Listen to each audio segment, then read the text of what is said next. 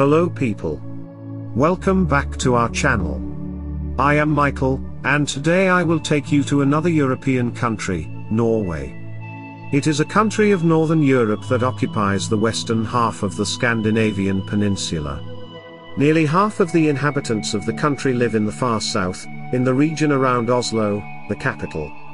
About 2/3 of Norway is mountainous, and off its much-indented coastline lie. Carved by deep glacial fjords, there are around 50,000 islands.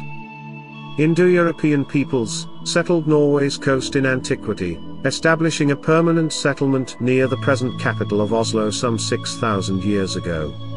The interior was more sparsely settled, owing to extremes of climate and difficult terrain, and even today the country's population is concentrated in coastal cities, such as Bergen and Trondheim. Dependent on fishing and farming, early Norwegians developed a seafaring tradition that would reach its apex in the Viking era, when Norse warriors regularly raided the British Isles, the coasts of Western Europe, and even the interior of Russia. The Vikings also established colonies in Iceland and Greenland and explored the coast of North America, which Leif Eriksson called Vinland, more than 1,000 years ago.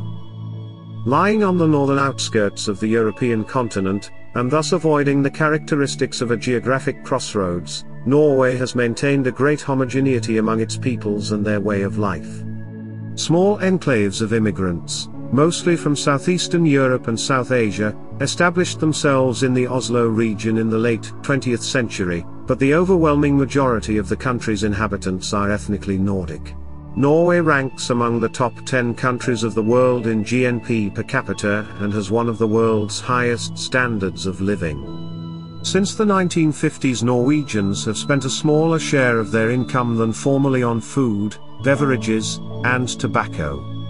Travel and leisure activities have increased their share rapidly, however, as have such household goods as electrical appliances. During the 1960s, the number of automobiles per inhabitant increased dramatically, from 1 in 21 persons having an automobile to 1 in 3, it now is about 1 in 2. By law, Norwegians are guaranteed 25 vacation days every year.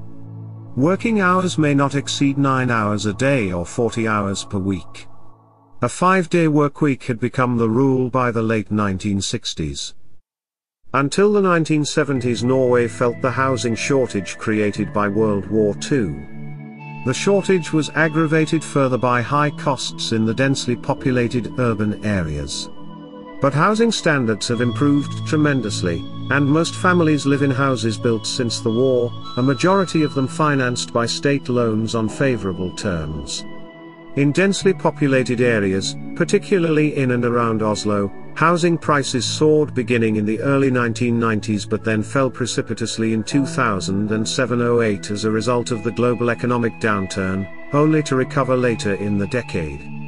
Located on the outskirts of Europe and with much of its inland population almost completely isolated until the 20th century, Norway has been able to preserve much of its old folk culture, including a large body of legends concerning pixies, subterraneans, and supernatural beings.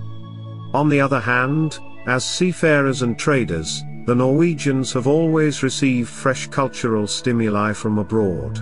Norway's customs and history, as outdoor activities, are central to the life of most Norwegians.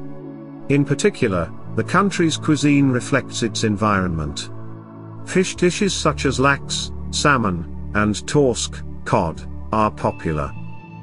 After spending a month in Norway, exploring its nature, culture and heritage, I must say I am very much impressed with the country as whole.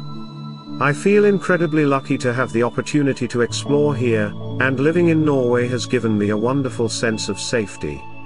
Not only is it a very safe country in general, but once you're a resident in here it feels like you're really taken care of. Health care and education is free, and even unskilled work pays well, so as long as you're willing to put in the hard work to learn the language, you should be able to have a good life here. Thank you for watching. And if you like what you saw, like, share and consider subscribing to the channel. Let me know what other travel destinations you would like me to cover in the comments section.